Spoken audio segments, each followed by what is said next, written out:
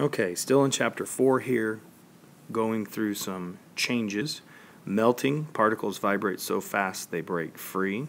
Vaporization, it's when they gain enough energy to move independently. Sublimation, particles of a solid do not pass through the liquid state when they form a gas. So they go straight from solid to gas. Condensation and freezing. And we've talked about a lot of these. I think important thing to note here, all of these are either absorbing or releasing energy. So they have to gain energy or release it in order for these things to happen. Difference between crystalline and amorphous solids. Again, this was in the book, a part of your reading. Crystalline are made up of crystals, and you should be able to see that root word in there. Amorphous are not arranged in a regular pattern. They do not melt at a distinct temperature. So you have glass, plastic, and rubber as examples. Concept of viscosity depends on the size and shape of its particles and the attraction between its particles. Stronger the attraction, the slower it moves. So as you saw that previous slide, you can see a large difference. So if you think of water as having a low viscosity, pours very easily. And then if you're going to put honey, add it to a recipe, you may wait a minute if that bottle is fairly low as it moves to the spout to add to your recipe.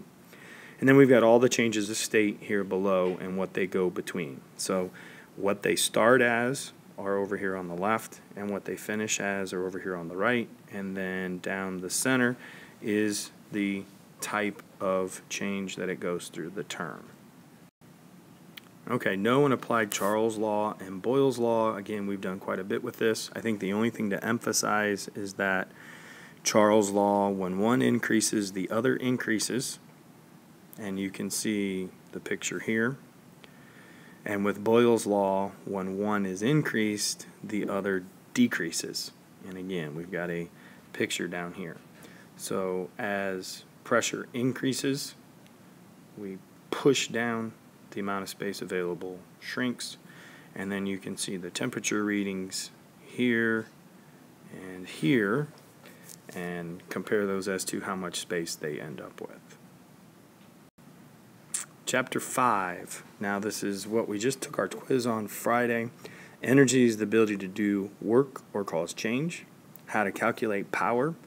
Some of these formulas, we've already brought up density, but these other formulas that are listed on here, they will be available on the screen, so you do not need to memorize these when we do power and we do kinetic energy.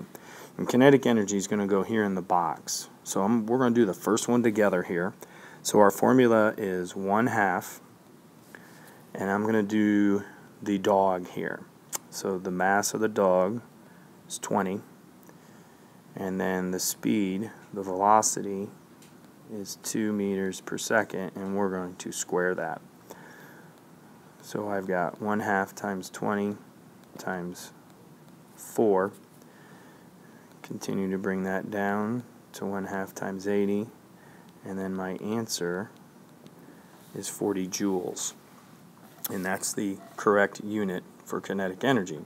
So I'm going to give you just a minute here, pause this, and go ahead and figure, using that same process, the mass that the girl has. So pause it now and figure that out. Okay, check your answer here. You should have, for the girl, gotten 120 joules. So hopefully you ended up with that. And then finally here, let's pause it again.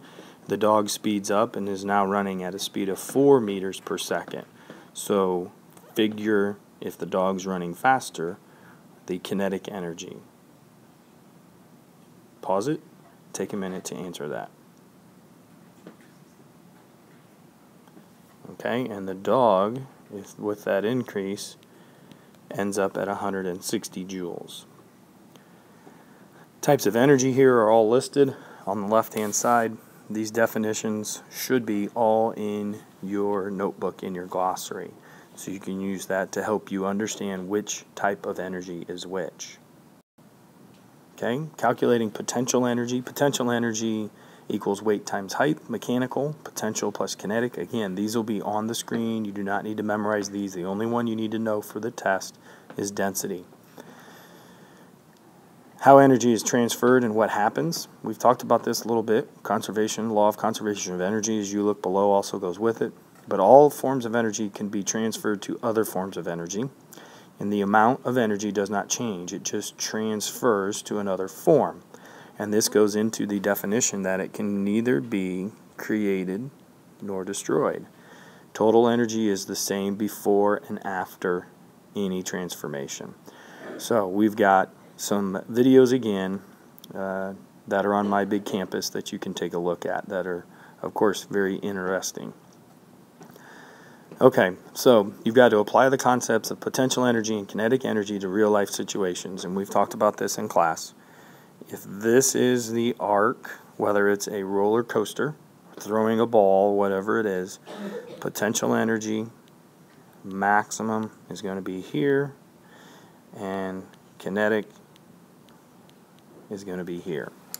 So we've drawn these already. These should be in your textbook. You can also take a look at page 172 and 73 in your textbook. Okay, that finishes us out. Again, remember, even periods on the 19th, odd periods on the 20th.